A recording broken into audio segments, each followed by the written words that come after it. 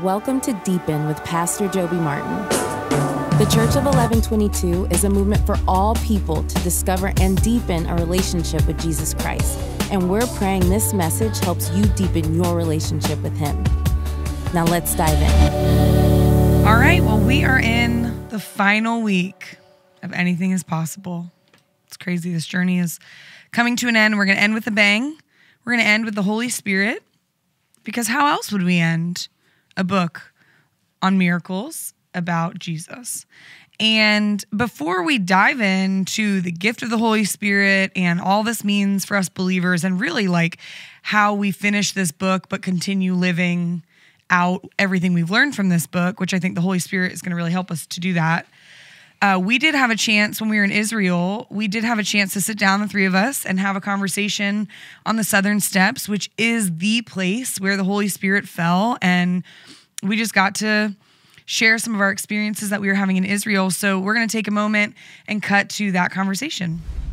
All right, so we are in Israel right now. It's incredible. We are currently sitting on the Southern Steps, which Pastor Joby, you just preached an incredible message on Acts 2. We worshiped. We had other people from other tour groups joining our worship time. Awesome. It was awesome. And this has just been an incredible week. We've mentioned so many times last time we did this podcast talking about Israel, which is how I actually ended up in Israel, because we talked about it so much. So thank you for that. Just about how when you're here and you see these places, it just changes scripture for you. It makes it really come alive. So this trip specifically, has there been a moment for you guys? What's been one of the deepening moments of this trip for you? How about you, Charles? There's been several. They've recently excavated the Pilgrim's Walk, and it leads from the Pool of Siloam kind of up the western side of the Temple Mount, and so being able to get to see the steps where the pilgrims would literally walk up, where Jesus heals the blind man down at the pool, and then they find him later on up here. I don't know, that's one of them. This is a big one. I love the Southern Steps. Getting to watch you teach here. I mean, I love that. Peter did it 2,000 years ago. 3,000 were added. The next service, you just said 5,000 more. I don't know. The Lord made good on Joel 2:32, right? Like right here. Like not over there, No, right. not down there, but literally somewhere in here. Also, it's thought that maybe when Jesus was 12 and Mary and Joseph were looking for him and they said, we couldn't find you. He said, did you not know I must be about my Father's business? Some folks think that occurred kind of right in here. So I don't know. The visuals are just crazy. I mean, there's like Mount of Olives right there. Maybe we should just get a hotel room and like book it for the next year. And then when he returns, the mountain will just part. One side will go that way, and we'll just watch his return. That's right. One from a bunch of years ago, I bumped into some missionaries from 1122 that were missionaries to the Jordan, but they had just come over, and that was at Caiaphas's house, which is right over there. And as I was praying for them, I was thanking God that they were fulfilling the Great Commission, which was given right over there. And I was asking that the Spirit of God fill them, and the Spirit of God fell on His church right here. And it was like Ready Player One. I was like in the Bible as I was asking God to do the things in the place where God had already done some things. I think on this trip, we were on a boat on the Sea of Galilee. Mm-hmm. And one of my favorite things as a pastor at our church is I often don't get to spend 10 days with 60 people from our church. I'm typically lights, camera, action on stage teaching to a bunch of people in rows. And there's some people here hurting. They've just got some stuff in their life. And just like Jesus calms the storm, we said if you've got some storms in your life and you need Jesus to speak to that thing and say, peace, be still. And we did some prayer and anointing there. And it was just pretty special. It was special. That was probably the moment I would pick too. Especially we sang Oceans by Hillsong, and we're on the Sea of Galilee singing, if I trust you, Lord, I will walk upon that water. And we're on the water that Jesus walked on. Right. It was a mind-blowing moment for me. So we're talking about this whole series that we're doing, Anything is Possible, and it goes in correlation with your newest book. And it's all about the 9 of the miracles of Jesus. So as we're in this place, in Israel, where Jesus walked, How do those things do this number? How do being in Israel and then as we're doing this series for our church, can you make those two things come together? Yeah, well, the reason that you can believe anything is possible is because the tomb is empty. In a couple of days, we're going to go to the garden tomb. We'll check once again, and I know that it is still empty. And one of the things that you see in the scriptures, particularly the book of Acts, is like when Peter and John get arrested, right around the corner, they healed a guy. Silver and gold have I none, but what I have I give to you. In the name of Jesus, rise up and walk. And the guy gets up and walks. They get arrested for that. The Sanhedrin are trying to get them to quit using the name of Jesus. Everybody loves a good healing, but you got to quit with the Jesus stuff. And they say, you choose for yourself what you've got to do. But we can't stop talking about what we not have believed, not have read about, not have been taught. We can't stop talking about what we have seen and heard. And what they saw was Jesus get crucified over there, and then 3 days later, walk around here again and appear to over 500 people for 40 days and ascend back to the right hand of God over there. Right. They saw that. They were eyewitnesses. And now we are in the places where they saw and heard those things. That's good. Okay, last question. Charles, how does being in Israel change the way you read God's word? It's like looking at it in 4K. I can't ever look at it the same. You just talked about Acts 4. Peter and John are arrested, literally kind of right there. And then when they finish, they go into Solomon's part of the portico or whatever. We think that may have been right there. And like, that's a 60-yard walk from right here. I mean, like when I read Acts 2 now, I literally do think about these steps or the pool, or we're going to be, I think tomorrow at the pool of Bethesda, right there at the sheep gate. And I don't know. It's like I know we do this on our iPhones. All of us kind of expand, and we're constantly doing that. But it's like the Spirit of God in you, when you're now reading Scripture, kind of does this on a word, and it manifests. And like, I mean, that's the Mount of Olives right there. Right. Jesus ascended off of that. He climbed up, stepped into the Lord's chariot, took off like Halley's Comet, and there are two angels sitting up there saying, "Why are you still looking in the sky? He's coming back in the same way he left." And that happened right there. Right. What also gets me, though, is in that moment where he ascends to the right hand of God the Father, it says some worshiped and bowed down and others doubted. Like, can you imagine? No. Like, the resurrected Jesus is like Iron Man, you know, or how, I don't know how it went. And then one guy's like, I don't think so, man. Okay. Which, one of the things that tugs on my heart are the people here. Our tour guide knows more about the Bible, but all he knows is the facts. He still doesn't see Jesus as his Lord. You go to the Western Wall, read Romans 9 and 10 in front of the Wailing Wall. And Paul goes, my heart breaks for my kinsmen. Oh, that I would be accursed, that they could be let in.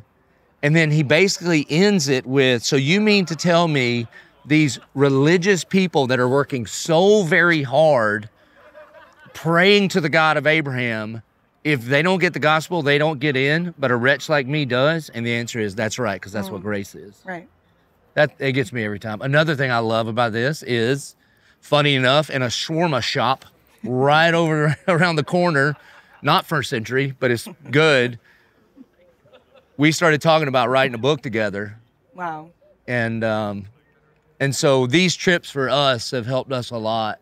And when you read Anything is Possible, it starts with the first time I was ever in the empty tomb. Yeah. We just talk a lot about walking around the places that Jesus walked around. Yeah. As we look at the miracles. So good. Well, it's been an amazing trip. I did have some bad shawarma. It was a little too jiggly, if I'd say so. But I'm hoping to redeem it here in Jerusalem. We're going to pray for healing, because if the tomb is empty, anything is possible. That's right. Well, thank you guys so much. Let's enjoy the rest of our trip. Amen. All right. Well, Israel was incredible. What a lot of people didn't know is I was so sick in Israel because I was early on in pregnancy. And I didn't know that. I still can't eat hummus. And we are like so many months later, and like I can't even look at hummus, honestly. Well, it doesn't help that over there it's pronounced hummus. Yeah, also that. It sounds like you're getting sick when you. And they eat it breakfast, lunch, and dinner. No Just doubt. like every meal, it's like, oh. Can I tell you a funny hummus story? Please. So me and Pastor Ben Williams and Pastor Ryan Britt and some other people are over on our original like voyage trip to learn the thing so that I can teach it when I get back. And we're eating at, we're off to Sea of Galilee, eating at like Peter's Fish House or something like that. So it's, Peter's Fresh Catch or something. One of those places. And so everybody's got fish. And, every meal, hummus comes out. It is to Israel what chips and salsa is to the local Mexican restaurant, okay? And I just can't stop eating it. I don't ever eat it here, but, So you tear off your pita, you get it. Well, Ben Williams eats like a bird. Not even a big, bird, like a little baby bird. He doesn't eat much at all. And he kind of picks at his food. That's just who he is. He's always been that way, whatever. The guy comes over and it's like, sir, you're not eating it right. Oh, He's like, excuse me? And the dude has hands like MMA mitts, bro. I'm telling you.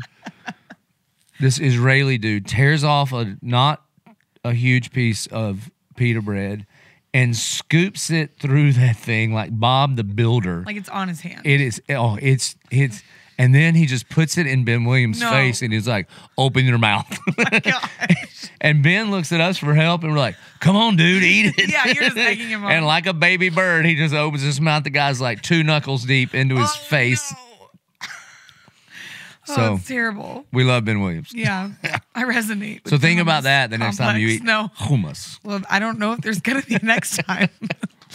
No, but Israel is an incredible place. And the Southern Steps was truly one of my favorite places that we landed. I think just being able to be where the first church service was. And we talked about this in a previous episode, but we worshiped there. You did a teaching.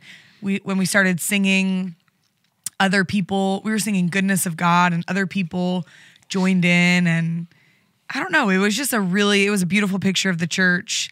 And it is the launch pad. We've been focusing on Jesus's life and all of these miracles. And I love that we're closing. I love that you chose to close with almost like, okay, so where do we go now? And what is the Holy Spirit's role in the believer's life to take everything that we've learned, our relationship with the Lord, and live it out?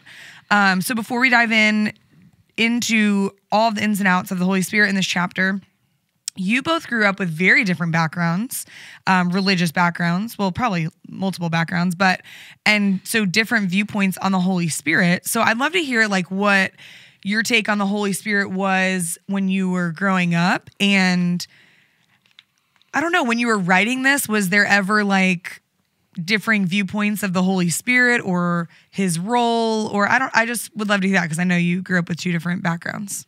First, the reason that we end with this chapter is the Holy Spirit is the now what to a book on miracles. And if there are any preachers listening, that's how I preach.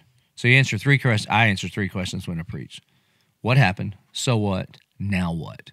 Most preachers stop at the so what and don't get to the now what. And if you don't preach to the now what, then so what? Okay, that was true and that may be moving, but what does this have to do with my life? The Holy Spirit currently indwelling the believer is the power by which we can be obedient to what Jesus said when he says, you're going to do even greater things than I've done. That's why. Yeah, that's good. Now, I didn't grow up in church, but got saved at a Southern Baptist camp, and the Holy Trinity of the independent fundamentalist Southern Baptist kind of folks was God the Father, God the Son, and God the Holy Bible. And we were afraid of the Spirit. We were cool with his role in our salvation, but it pretty much stopped there. I would say the majority of the people that I went to church with were cessationists. But what they were really afraid of was the sign gifts because they didn't understand them. And that it put a damper on all things. So 2 episodes ago, we talked about extravagant gratitude and worship. Well, the reason that you couldn't raise your hands in the church that I would go to is because they were afraid somebody was going to catch the tongues and then misuse it. And then there was a problem. Yeah.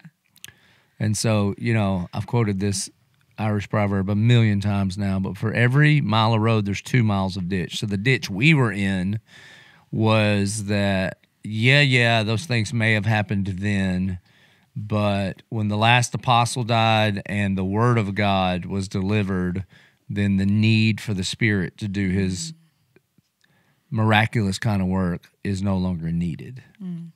The amount of hermeneutical gymnastics you've got to bend around to come to that conclusion is, at this point in my life, is mind-blowing. So, Yeah. I grew up in the early 70s. I'm 53. I was born in 69. So in the early 70s, we were at a little church here in Jacks Beach called Beach's Chapel. And in this country, in that period of time, and the movie The Jesus Revolution kind of gets at documenting this, there was a renewal or a wave of the power of the Holy Spirit sweeping through this country. And I didn't know it. I'm just going to church with my folks. And that happened and I got to see it happen. I got to see really neat men, powerful men of God preach the word in faith. Look at the book of Acts and say this could be what we could be doing if we believed what this thing says. And so the Holy Spirit, the terminology or the phraseology we would use, and some of it can be semantics, is that baptized us as people. There was a baptism. And you can get way off in a sidecar talking about it, all that sort of stuff. I'm not going there. All I'm saying is there was a thing that happened and we saw it, and the Spirit of God fell in a really beautiful way. So for several years, I felt like I grew up in a healthy place. Now, granted, there's always abuses in the church because you have sinner, broken people, and that's just kind of what we do. And so we did see the abuse of it some, but on the whole, we did see people healed. We did see people delivered. We did see a lot of people come to Jesus and surrender to his lordship. And we saw the word preached in faith, and we saw marriage, all of that. Well, the problem that we encountered, which is also the problem that you see in the book of Acts, and I think we see it in Acts 8 with Simon the sorcerer, give me this power, is that people begin equating that movement and that power with what can I get from it. So pretty soon, we would have what I call power junkies or spirit junkies showing up to church saying, hey, don't bother me with the truth of the word. I don't want to spend time on that. I just want the power. And so then the word gets sacrificed at the altar of the abuse of the power, and then it just becomes a charismania. And so we left, and at this time, then the Spirit of God moved into what was the Episcopal Church, or Episcopalian Church, later became the Anglican Church, and I got to see in a real beautiful way when Bible-believing, faith-filled, Spirit-filled men preach that word in faith, and the liturgy is married to it, and there's a real beautiful, and I fell in love with the liturgy, and I fell in love with that place and that people, but then the same thing happened. And in that particular instance, the homosexual movement came in, and next thing we know, we have a gay priest, whatever. So my takeaway from that is, yes, this is how I came up, and I was very comfortable watching the gifts in practice. And as much as I'm able, I think I was able to discern between what was healthy and had good fruit, and then what became crazy. Was I able, and am I able to see all of it? No, of course not. But I don't, just because the point I'm getting at is, just because there were abuses doesn't mean that God isn't working that way today in us and wants to work through us, and still very much desires to fill us and baptize us in and with and through his Spirit the same way he did with his disciples. So that's what, you're asking about our process working.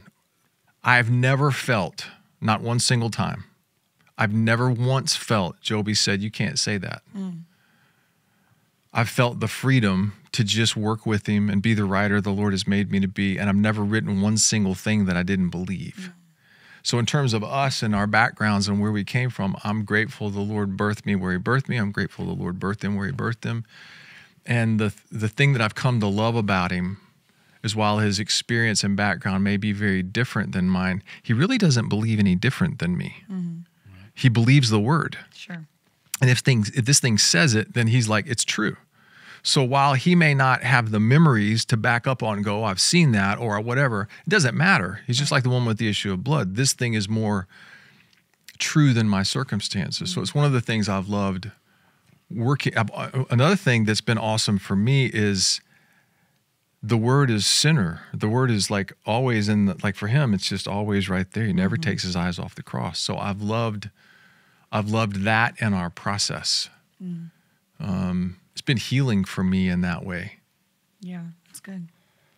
Yeah, man, there's no wrestling with us over, but the reason is because the authority is the word of God. The authority is not what I think the Holy Spirit ought to do, and the authority is not Charles' experience in the 70s. It's not the authority. The authority is just the word of God. There's been some stretching for me. I mean, in the first book, If the Tomb is Empty, I mean, there's a prayer of deliverance that Charles wrote from another one of his books. What if it's true, or they turn the world upside down? One of those two. Of them, yeah. And I just straight copied and pasted. But that was rooted in Mark 9 with a dad going to Jesus going, I believe, help me overcome my unbelief. Right? So it was rooted in the scriptures. So, but that's the thing, man. You can have, unity doesn't mean uniformity, although we believe the same things. He is definitely more spiritually sensitive than I am. That's his lead foot. My lead foot on like problems and things it really is often like leadership and grit and doctrine, that kind of thing. And his is prayer, anointing, spiritual warfare is his first thought. Mine is more like, oh yeah, that's right, Ephesians does say that, and yet we're at a church that on the regular does prayer and anointing services for healing. Yeah. But it's not because I'm a faith healer. It's because I'm a Bible believer. And James says, anyone among you sick, he'll pray, anoint with oil, confess your sins, and you'll be healed. There's just before you jump from that, Yeah. when the disciples, on the day of ascension, Jesus hops in the Father's chariot, rides out, like Haley's comment, all of them are looking up at the sky and they're wondering, they turn around and they're about 120 people, husbands, wives, children, everything, and they walk down that mountain. I believe the primary question on the tip of their tongue is, what on earth do we do now? He's gone. Power just left with him. And a couple days later, they're eating dinner and the roof starts shaking. So that's the answer that they received, which is also the answer and if you look at Acts, 28 chapters in Acts, if you take out the miraculous, you've got to take out every single chapter. There is no Acts without the miraculous. Now, with regards to, and I wish I was more like him in this regard. The other night, we're standing in line signing books. He's right. I often do think through warfare, and those are sort of the questions. Anyway, this girl comes up, this beautiful lady, and she lays her book down. She's real timid, and she asks a question. She says, she just starts off with, how do you know it's the right time? And in my mind, what I'm like, I know she's at like, how do you know it's the right time to surrender to the lordship of Jesus? I can tell it. That's what her body language says. In my mind, I'm thinking through, I wonder what the hang up is. Joby doesn't have that. He doesn't have that thing, whatever the thing is I was wrestling with, he doesn't have it. He just looked at her and he said, the time is right now. Do you believe? And he's just looking at her. And I'm watching this woman, this beautiful lady, be transferred out of the kingdom of darkness into the kingdom of the Son of his love. Actually, it probably happened a few steps back there, which Joby said to her. And so he asked her, do you believe all of this? Believe, admit, believe, confess, the whole thing. I'm watching it right there in front of me. And I thought, what I'm thinking inside is two things. This is way cool. And two, why didn't I have that thought? And to him, it's totally natural. So I would love to be more that way, working on it. It was awesome to see this beautiful lady, and there's more to that story, which is not mine to tell, but it's awesome.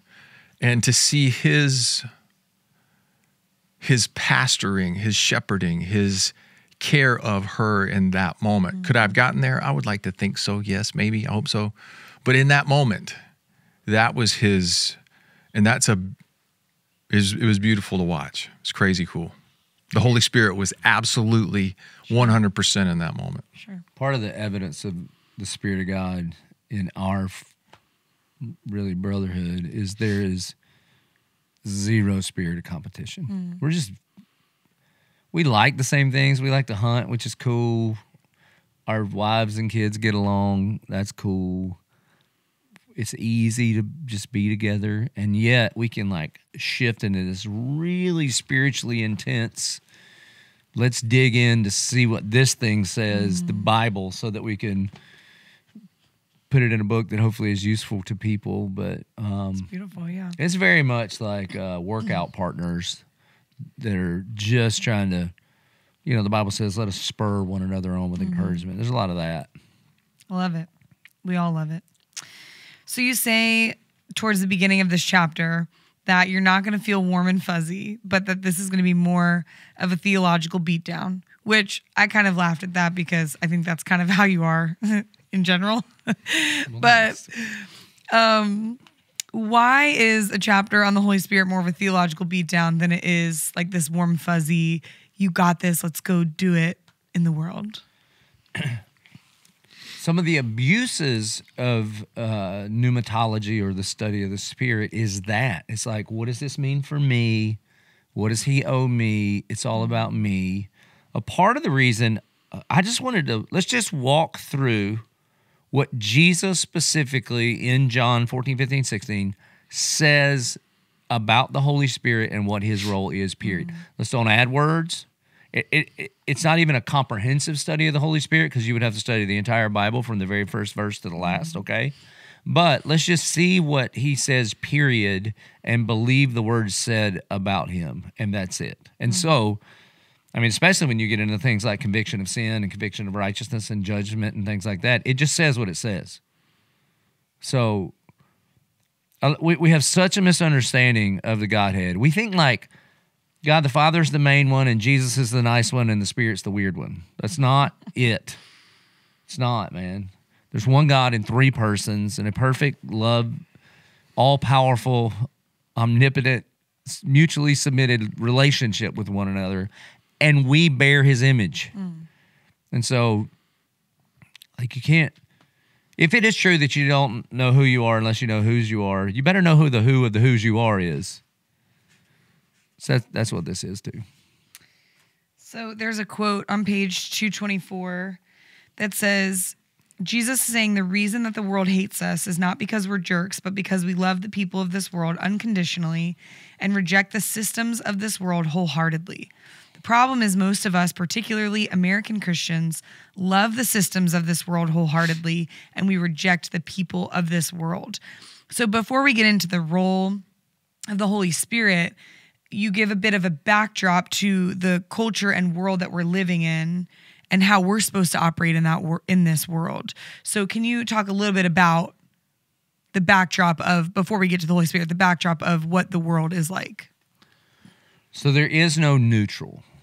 There is a drift away from godliness in our culture, in our news media, in our social media, in our music, in all things that are the secular culture that we live in. Nothing is going to drag you towards alignment with the Word of God. It reminds me of when I would take my kids to the beach when they were little, and I would be like, listen, we're putting you in the water here, but trust us, every few minutes you got to look up. Remember when you were a kid and you'd look up and be like, where'd mom go? Nowhere. She is exactly where she started. You have moved. And things like the gender issue, man, an attack on gender is an attack on the character and nature of God. Yes. Because we are supposed to be image bearers of him. Now, I know we live in a sick and broken world and everything doesn't work just right, and I get all that. But now, our society is mutilating preteen children and calling it health care. And if you say that out loud, that is referred to as hate speech. Right. You can't read the words of Jesus and not say, this is exactly what we're living in right now, man. Yeah. I mean, you know, our country has been a sleeping giant for a long time because the church culture and regular culture married itself up for a long time, okay? Which is really, really dangerous because a lot of surprise people in line on Judgment Day. Like, what do you mean I ain't in? But I went to that denominational church. But I don't even know who you are, man. You never surrendered to me. You don't know me, okay? I will tell you today, there's very little middle. You can't just casually be a Christian. I mean, even when I was growing up, and I almost sound like an old guy. If you claim to be a Christian when I was in high school in the 80s, people might go, is that true? Okay. Today, you claim to be a Christian and then go, is that safe? Wow. I think it's hateful. What you think about life and about marriage and about, I mean, heck, the first book sold enough copies in the first week to make the New York Times bestseller list. Should have been number 4 according to our publishers. Got scratched because of, we said marriage is between a man and a woman for a lifetime. Okay, so. Fact. Yeah, dude. It's the first time our publisher has ever, like, the president of the company reached out to the Times to be like, what game are we playing here? You know what I mean? So anyway. All right. So. But I'm not bitter about that. No. Now the real question is, I'm telling you, there's a bunch of people riding around listening to this right now. They're like, amen. Okay, now. The real question is, if your nose hadn't been bloodied lately from pushing them against the current, well, or is it because you're just going with the flow? Like, some people are indistinguishable from the enemy's team. Yes, and you use 3 examples in the book that most often Christians fall into the category that could be indicators that maybe they're not quite living as counterculturally as maybe they think they are. Use money, sex, and power. Why these 3? Because the Bible says, do not love the things of the world.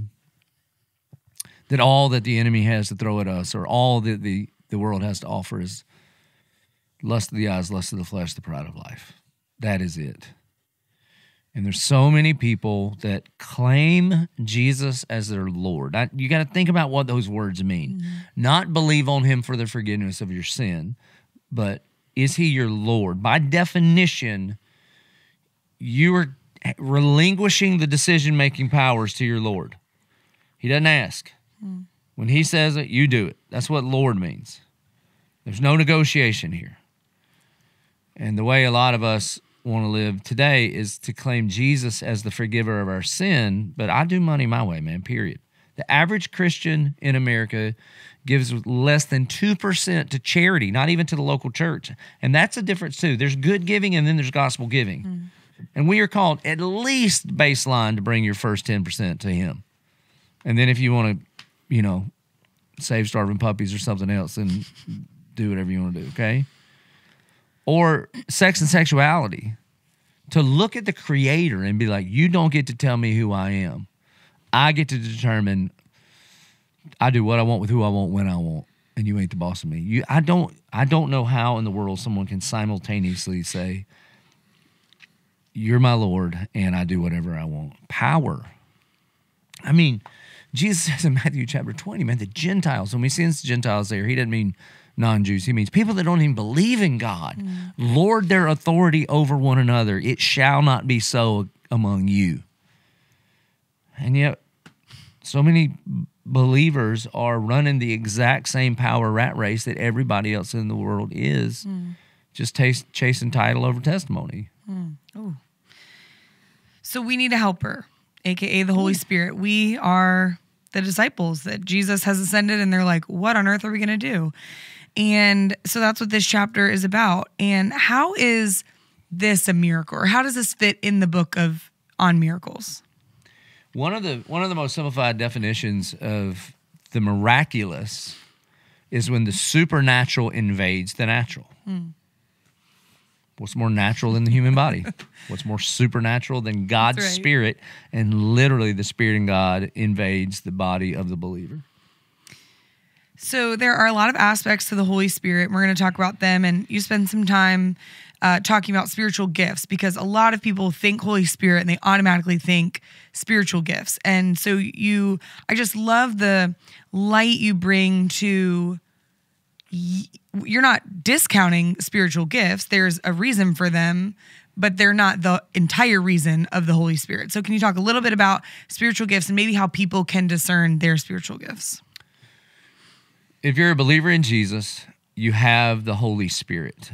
Charles alluded to some confusions between denominations when talking about baptisms and saying, okay, the word baptism is not even a good English word. It's a transliteration of a Greek word. So if you just use the word all through Acts, if you just use the word immerse, because that's what the word means, then you see a clear distinction between, and we were immersed in the Holy Spirit when they believed, but they were filled with the Spirit multiple times. So it's not, do you have all of the Holy Spirit? The real question is, does he have all of you? Okay. One of the things that the Spirit does is every single believer is a part of the body of Christ, and we're not all the same body part, which means we need each other. And every believer has at least one spiritual gift, and no believer has all the spiritual gifts. And God puts us together as a body for the edification of the church. These are called spiritual gifts. They're not like superpowers. There's not any one exhaustive list in the scriptures in one place. You got to go to about 3 or 4 different places to kind of jam them all together to get it. Depending on your background, some people have a more expanded list and some people have a more narrow list. One of it, you can go to our church website and take a spiritual gifts assessment. I don't love the word test because it is not an infallible document. And I think I told the story in the book. This is true. I was at a college retreat. Boy, college kids get, especially like Baptist college kids that have heard of the Spirit but have yet to like dive in at all, can go crazy town in college, right? I mean, because it's like a new, I don't know, aspect of your belief system. So we go to this spiritual gifts conference, and we were part of this organization, and they believed way more gifts than the Bible even has, right? And so we take this really involved assessment. And mine comes back, and I'm talking to my buddy. He's like, bro, what'd you get? I was like, I got martyrdom, which is, you can be martyred, but I don't see that as a gift of the Spirit, okay? And I was like, it's cool, but you use it once and you're done. That's not great, you know? And I'm looking at my boy is just like stone faced, like somebody just stole all his joy. I'm like, what about you? He's like, bro, I got celibacy. And I was like, I'd rather have martyrdom. So those things, as long as they're like tools, the way to figure out what your role in the body is, how you've been gifted, is get to work in the body of Christ, period. You just set your sails, the wind will blow you where God wants you to. Have some other godly people in your life that you're doing ministry with, and here's how you'll begin to know when people look at you and say, you know what I see in you? Or have you ever considered, or you've been faithful with this little. Can I give you more? So I would have never taken a test as an 18-year-old or whatever and been like, oh, I have the gift of teaching and preaching. But Coach Lee made me. And then when I got done, he said, boy, when you teach the Bible, I see 2 things happen. I see you come alive. I see them come alive. So that's the key, is to just get in the body. You got to one another with one another, you know? I mean, think about it. Like, because the other thing that happens in the church, I mean, this happens with church planners all the time. They're like, I have the gift of preaching. And I'm like, well, nobody's going to ever have the gift of listening to your sermons because they're not good, man. So even if you think God made you to be an author, there's only one way to know. You got to write some books and see if anybody wants to read them. So that's it. You guys just got to get in the game, start playing. That's good. Anything you'd add? One of the things that the Lord has sort of corrected in me, or there can be a danger in this whole conversation on the Holy Spirit. You begin chasing the gift rather than the giver. Right. Preach. And that's what, you know, I think that's what it became in my early childhood. And it can become that in any time. But one of the things I think the Lord has been faithful to show me, while I've certainly seen him heal and deliver and save, and I've seen the miraculous, one of the things he's brought me back to time and time again is don't be enamored by the power you see me exercising. My question for you, Charles, is if my Spirit is in you, are you doing what I commanded? Are you loving your wife like Ephesians 5 says? Is there fruit of the Spirit in your life? Are you laying down your life for her? Are you quick to forgive? Are you walking in repentance? You can't, these are foundational things that I think it is possible in this whole conversation with the Spirit to step out, to sort of take your eyes off the cross, which Paul talks about in Galatians 3. Sort of like take them off the cross and begin looking at the, what might be a circus or a sideshow or whatever, and be enamored by that shiny new thing. And I'm not, look, we ought to be pursuing the gifts. The Scripture says, pursue the gifts earnestly. We should be, absolutely. We should be operating them, functioning, receiving whatever the Lord has for us. We also need to recognize the thing in us that would like to pervert or taint or abuse that. So I think when we walk in humility, rightly submitted to leadership, which is huge, because you'll see in a body people like me coming up and serving in a church and begin no longer being submitted to the authority of that place and begin wanting to assume their authority, which is a power play, which is from the spirit of darkness. So I don't know, I've gone on a little bit of a rabbit trail, but the tension in this thing, one of the things I think we were careful to write about in the book is, yes, absolutely, God is doing what he did. Yes, it is absolutely his desire for us to receive that from him, and greater things, these things I've done, you will do, and greater things you will do, because I'm going to be with the Father and I'm sending you my Spirit. So it's absolutely his desire that we do them. Matthew 10 is still true. Preach the word, cleanse the lepers, heal the sick, cast out demons, raise the dead. Those are our marching orders. Yes, he wants us to do that. The caveat is when we begin pursuing that at the expense of really being laid out on our faces before him and submitted. And if he tells us not to do something, can we hear that as clearly as we think we're hearing him to tell us to do something? That's good. It's actually a perfect parallel. What we've been talking about, every chapter, every sermon it's not just about the miracle, it's about the miracle maker. It's not just about the gifts, it's about the gift giver. And so I think that distinction is so important. And I think you guys make that really clear. So you talk about that there are 9 roles as you read it in John 14, 15, and 16, 9 roles of the Holy Spirit.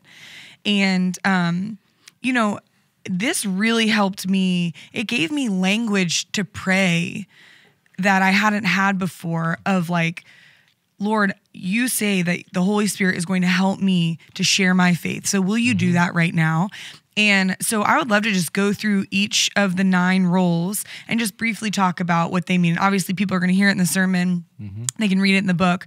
But it just gave me some really great language as I have been praying and my perspective of the Holy Spirit. So the first one is the Holy Spirit empowers you to share your faith.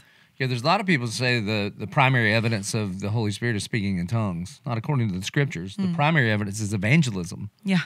I mean, look what happens on Acts 2, the day at Pentecost, is that tongues of fire hit Peter. He preaches a gospel sermon, and 3,000 people get saved and baptized. Yeah.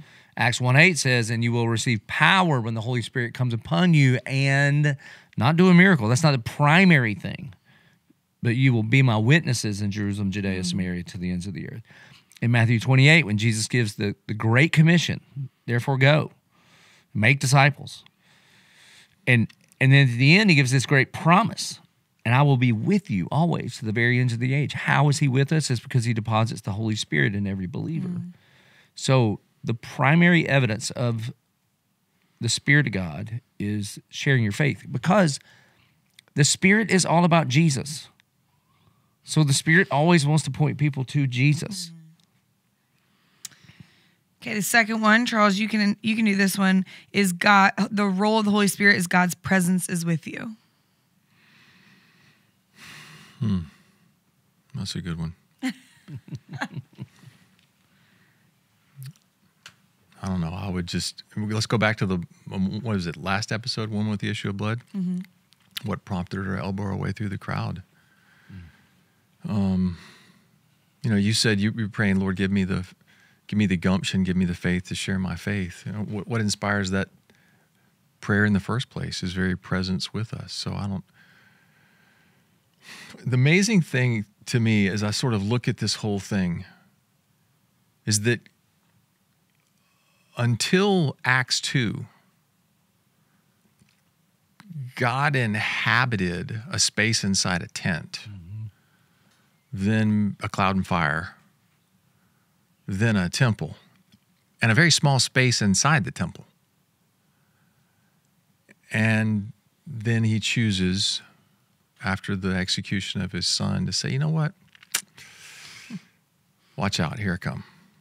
And he fills each of us so that we're walking, living, breathing temples. That's like, what kind of God does that? That he would share his very presence and spirit with us to the extent that he chooses to live inside of us. Yeah, for sure. Third is the Holy Spirit teaches us and brings to remembrance the things that we have been taught. That's a good one. Yeah, man. I mean, you know, I say it all the time. I get the opportunity to preach, and they're moderately delivered and exceptionally received. And the reason when my sermons are exceptionally received is because the Spirit of God in you is teaching you. I've never taught you anything. There's no way I can. I can expose you to the Word of God. I cannot expose the Word of God to you. Or to say it another way, how many times have you ever been reading something you've read 100 times, and then the Spirit of God goes and opens your eyes to understand a thing that you just didn't know before? Who does that? The Spirit of God does it in you. Yeah. It's been cool for me to think through that as a writer, because I look at these, you know, I look from John 1 through the end of Revelation, and I look at these writers, these men who walked with the Lord, loved the Lord, died for the Lord. How did they remember all of this? And yet they did, and every word is absolutely true. Yeah. And the Lord, the Spirit of God did bring to their remembrance. John, even in his old age, brought to his remembrance. Luke, how much did he remember? You know, he's sitting there with both Peter and Paul. But I love the thought, I love the fact that the Spirit of God moves in writers to remember. And I cannot tell you the number of times. He was talking about me the other day in my recalling of Scripture. I don't feel like I have a great recollection of Scripture. I feel like his is much better. But I can mention 1,000 times where I've been sitting there working on something, and I'll remember a word. And I'll go to my Bible app and I'll search the word, and the scripture will come up, and I'll go, oh yeah, that fits perfect. So I'll fit that in there. So then guys like him think I have some great recall. Well, I remembered a word, but that was just the Spirit kind of saying, hey, remember that? That's good. The next one is the Holy Spirit convicts the world concerning sin. Ooh. Thank God. Yeah. Yeah, man. I mean, blessed are the poor in spirit. So that's the work of the Holy Spirit for you to realize that you are spiritually bankrupt. He also convicts the believer of sin, and that is God's grace upon you, that he would love you enough to tap you on the shoulder and be like, that's going to hurt if you go down that road. The next one is the role of the Holy Spirit is judgment. Yeah, man, there's coming a day where every single one of us is standing before the Lord, and if you don't know Jesus, people are like, well, isn't that, I mean, you're going to scare people. You should be freaking terrified. You should sleep with a bike helmet and a cup on and one eye open. I'm telling you. I'm telling you, man. People jack around with the Lion of Judah, and it ain't going to be funny one day, you know? Right. I mean, I know hellfire and brimstone ain't real popular to preach, but neither's going to heaven. It's a narrow gate, and there's a real judgment coming. And if you don't know Jesus, I would beg you to repent of your sin and put your faith in Jesus Christ. And it's his kindness that leads you to repentance.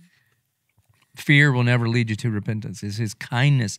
But how kind of him to convict you of your sin, that you would know that you're going to stand guilty before a holy and just judge one day. And what are you going to do about that? Unless you would take the deal that Jesus makes on your behalf and says, I'll take his place. There's if you look at the first public words of John the Baptist, Jesus, Paul, Peter, Stephen, look at the first 5 of the 7 letters in Revelation. The first word out of their mouth is repent. It's a commandment. The reason for that is because there is a judgment coming. What the words coming out of my mouth right now are diagnosed in our culture as hate speech. Who am I going to repent to? Well, you're going to meet him one day. You have two options. You can bow now or you can bow then. But bow or bow is the option. There's at the very end, I just saw this the other day, at the very end of the book of Zechariah, somewhere around chapter 13, it says, God will pour out on his people a spirit of grace and supplication. That spirit of grace, thank God for that. And we're writing about that now. But that spirit of supplication is the thing in me that he gives me that's willing to, that is able to look at my own stuff and bring to him and repent for my sin. And I pray that. I've been praying, Lord, give me that. Give me your grace and a spirit of supplication, that I would be convicted of my own sin and not run in shame, but just bring it to you. There's nothing you don't know anyway. And the judgment that's coming is not because he wants to get rid of us.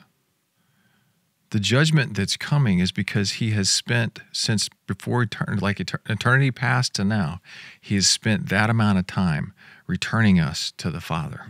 His desire is for us to be with his Father. His desire is not for us to absolutely burn in hell. And if you need evidence A before the jury, it is the cross of Jesus.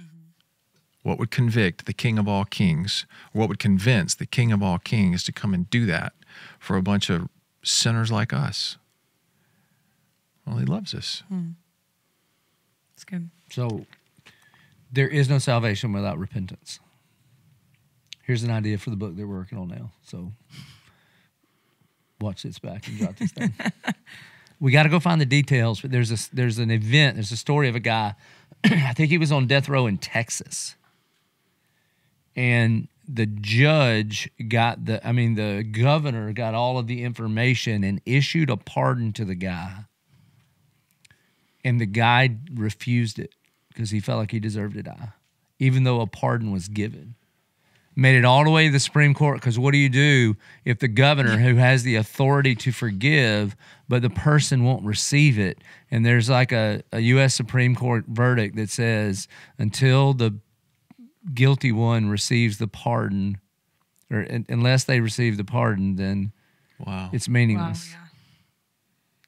That's the gospel. That is, yeah. Wow. So somebody jot that down. We'll revisit that. I just remember a friend of mine told me that story. It's an actual. Yeah, that's good. Yeah, we'll look up all the stuff. Love it. But that's it. That's why, it's his kindness that leads us to repentance. It's not the guy screaming at you on the bullhorn, repent. That's not what it is. It's like, why don't you turn around? Yeah. You know what it is? It's the dad in Luke 15 in the story of the prodigal son going out to the older son. And he's down on his knees entreating him, "Would you come in the party?" That's what God's kindness inviting us to repent is. You've always been my son. All I've had has always been yours. This party's for you too. Won't you come in the party? That's the invitation. That's good. All right, the next role of the Holy Spirit is that he guides you in all truth. Yeah, it's back to the Word of God, man. And he guides you to Jesus. Jesus didn't say he tells the truth. He says, I am the truth. I am the way, the truth, the life. No one comes to the Father except through me. And I would encourage all the hardcore Baptist raised people, you got to lean into the Spirit of God. He wants to guide you in truth. Like when there's that thing going on at work and you don't know what the right response is as a believer, the Spirit of God wants to guide you in a direction. It's probably not easy, but it's true. Which that leads well into the next one. The Holy Spirit leads us to worship Jesus. Yeah, I mean, it's back to, I think you said it last episode or two ago or something. I get confused. The end of Genesis, Abraham sends his servant to go get a wife for his son. There's a beautiful picture of the Trinity and the church. The Father, on behalf of the Son, sends a helper to go get the bride. And Charles pointed out that the servant is mentioned over 40 times, but never by name. One of the things when people will say, how come we don't talk about the Holy Spirit more in church? I'm like, I checked with him. He don't want us to talk about him a lot. As much as the text does, we will for sure. But if the Trinity got cast in a play, Jesus would be on stage, God the Father would be directing it, and the Holy Spirit's in the back working the spotlight, just always aiming it at Jesus. It's so good. 2 more.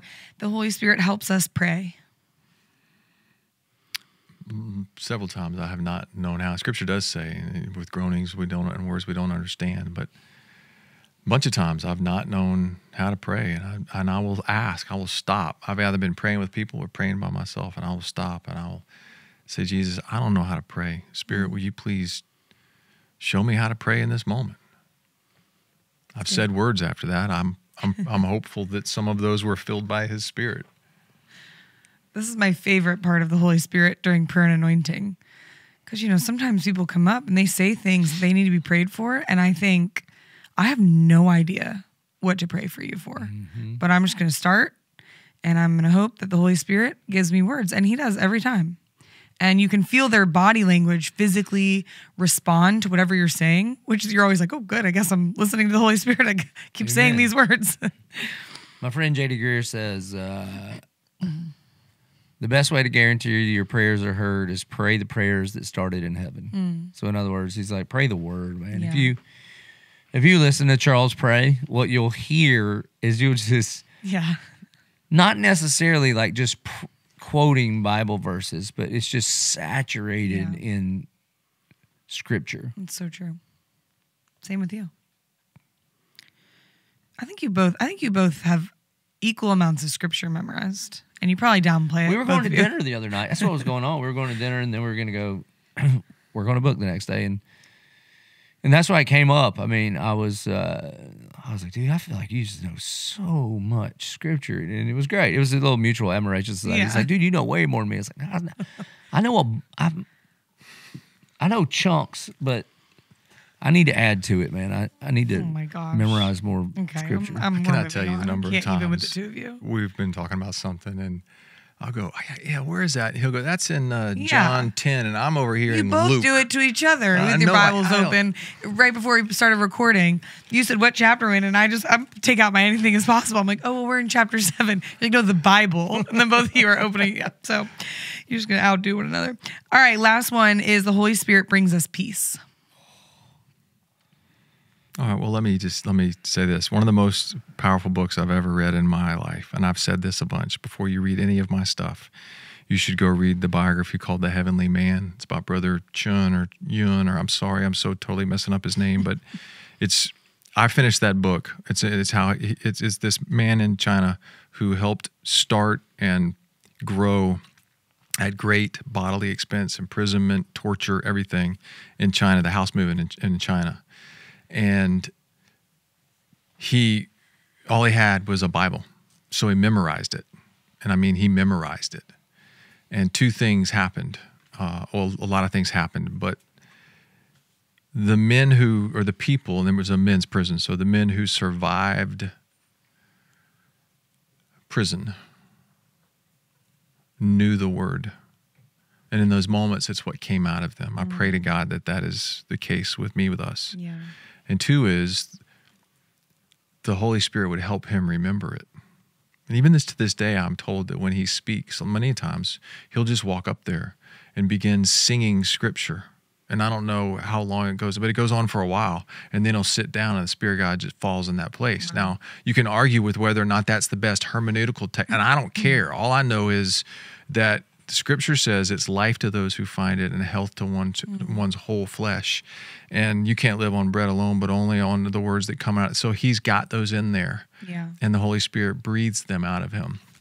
I would love to be more in that place. It reminds me when Pastor David Platt came and preached here at Saturated, and he said no words of his own when he got up there, and he recited Psalm 148, 149, 150. That's right. Just straight, and the atmosphere changed. That's it just did. By the end, people are standing and clapping. Like, you could just feel it, and he hadn't uttered one of his own words. It was incredible. Okay, so last one, he brings us peace. So think about, that word of shalom means to be made whole, to be right with God. It's not an absence of war. It is well, okay? So if you go back to the very beginning, And God the Father decides that through God the Son, he would speak all things into creation as the Spirit of God is hovering over the deep. So there they are. And then he fashions together the very first man. And what does he breathe into his nostrils that he comes alive? The Ruach, which is spirit. It's wind or breath or spirit. The Hebrew language is artistically vague there on purpose.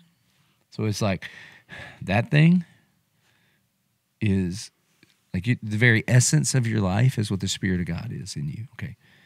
So the very first man opens his eyes. He's face to face with his heavenly creator in an unhindered relationship. There's no, what's he worried about? What's he confused about? What's he anxious? Nothing. There's nothing. And the role of the Spirit of God through the blood of Jesus is to reconcile you back to the Father. That would be your existential reality. Gives me goosebumps. That so good. I am beloved. So as we round out this book and this podcast series, what are some closing words that you would like to encourage people with just as we finish out this book, Anything is Possible?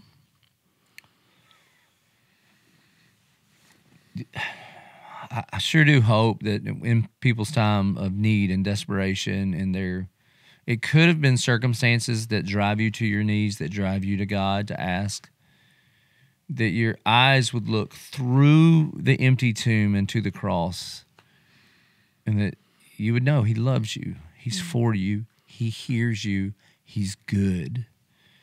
And your current circumstances do not define his goodness.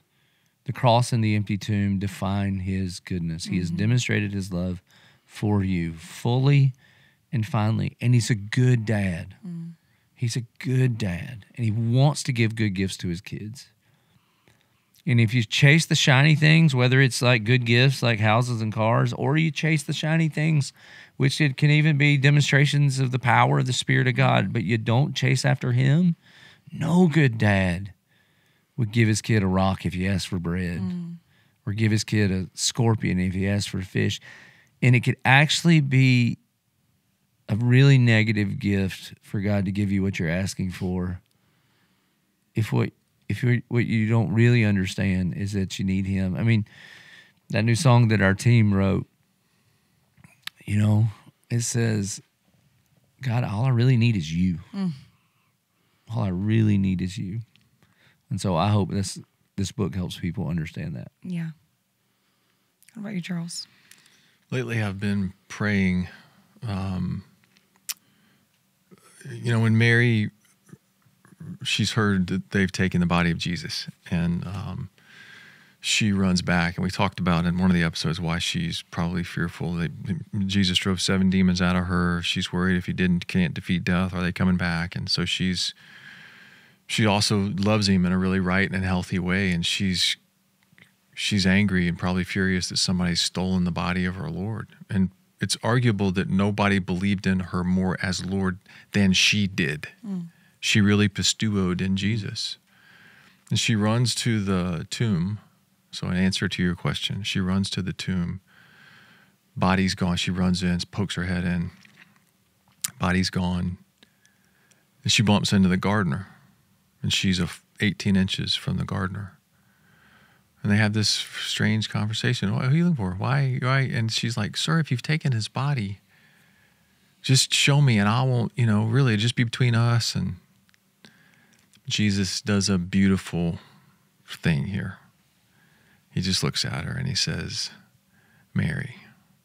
And my prayer for this book is that the Lord would just start calling people's names. Yeah. And he would just call them. And that they, like Mary, would respond, my Lord and my God. And they would come out of their skin to yield and surrender to the righteous reign of the Son of God, who knew no sin to become sin, that we might become the righteousness of God so that we can return to the Father. That's good. So this book. Is there another one that we're working on in the future? What's next for the two of you in your writing partnership? It's good stuff. Yeah, we're working on book 3 right now. Great. Run Over by the Grace Train. Yes. We're going to talk about how when you experience the grace of Jesus Christ, there's no way after that encounter you can walk away the same. Well, I can't wait. And maybe we'll be back to talk about it every week, but thank you so much for just being a part of the discipleship of our church and writing books that are going to impact people, and talking to microphones on a podcast that's going to impact people, and it all just matters. And I'm personally just so grateful for the two of you and your faithfulness and obedience to what God's called you to. So can I pray for us? Please.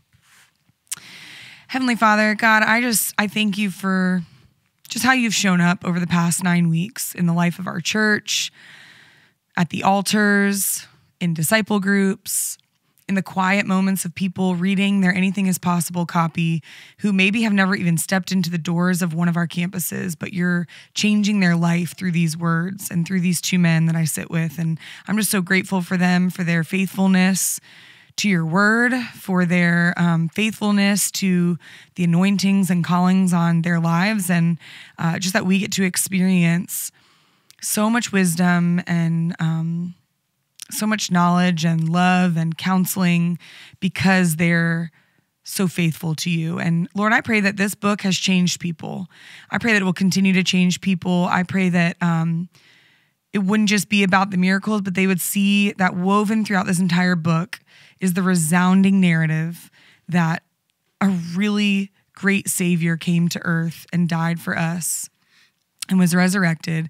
And that when we trust in that miracle maker, then we know that regardless of what our circumstances are, what our world is, that he is good and he is in control. And I just pray that people would be reminded of that today. We love you, Lord. We're so grateful for all the work you're doing through our church. And we just pray that you would continue to show favor upon us. It's in your great name we pray. Amen. Thank you for listening to the podcast. The end. You nailed it.